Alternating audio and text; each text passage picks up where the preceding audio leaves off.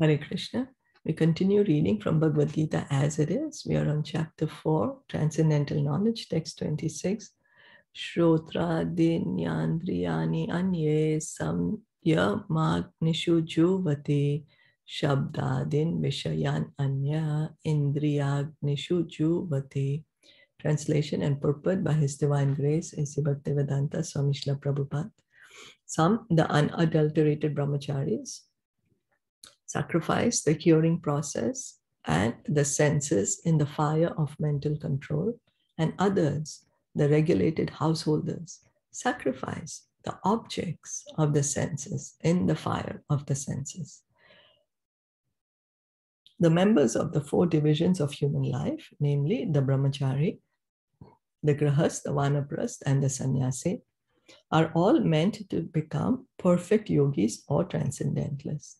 So Krishna divided the society into the 4 ashrams, 4 varnas and 4 ashrams.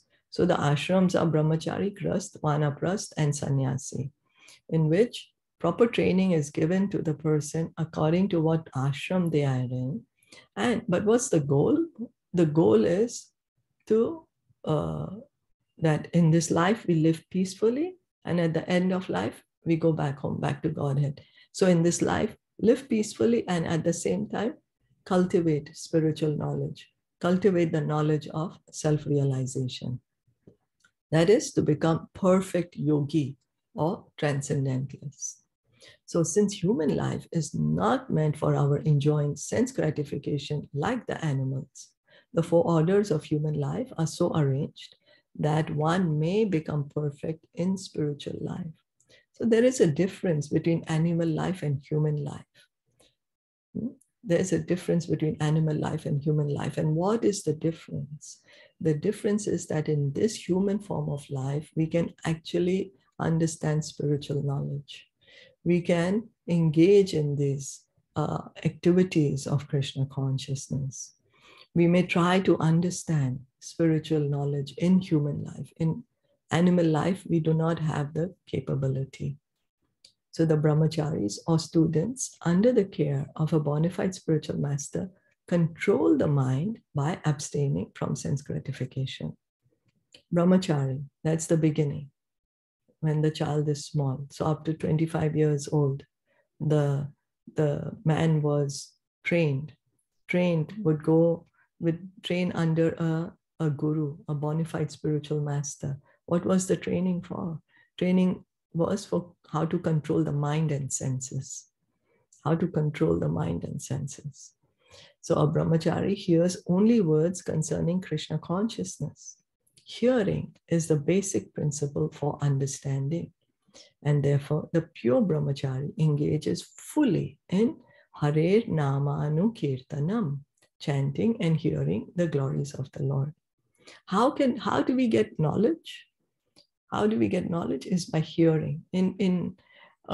Before Kali Yuga, knowledge was not written. It was only spoken, Shruti. That's why it's called Shruti. Was spoken. There was no need of writing. But because Kali Yuga is a degraded age and our memories are not sharp, for our benefit, then the knowledge is written. So we can read it again and again. So reading is also hearing. So this is how we can get knowledge, by hearing.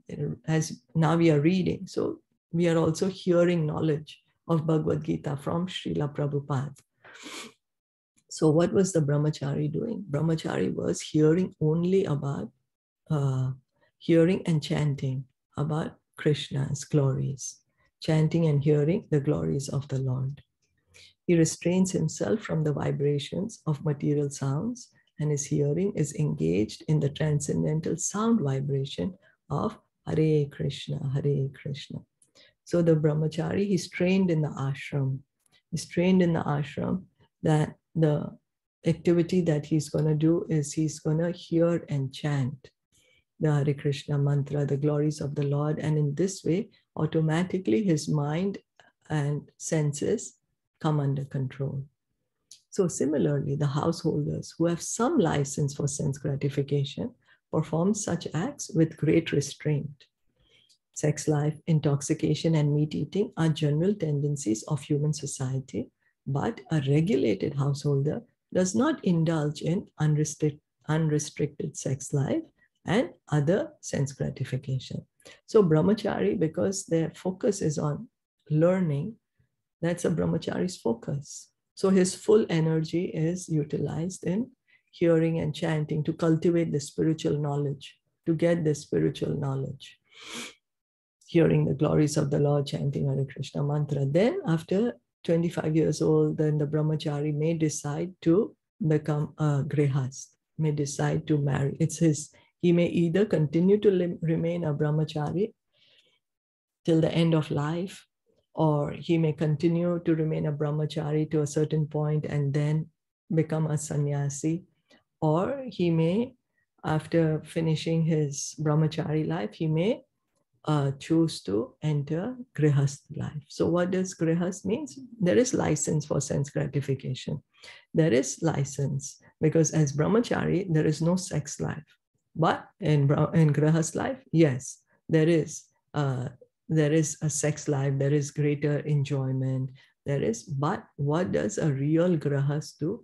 He does not unrestrict his senses.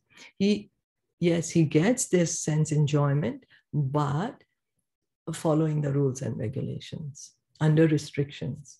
So marriage on the principles of religious life, it's therefore current in all civilized human society because that is the way of restricted sex life.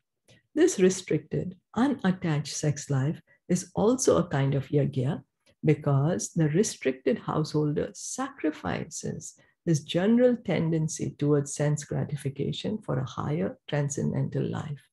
So a grihast, he has all the facilities for sense enjoyment. He has all these facilities. But in spite of having the facility, he enjoys the senses according to rules and regulations, not unrestrictedly. Not unrestrictedly, because when we engage in unrestricted sense enjoyment, then that is animal life.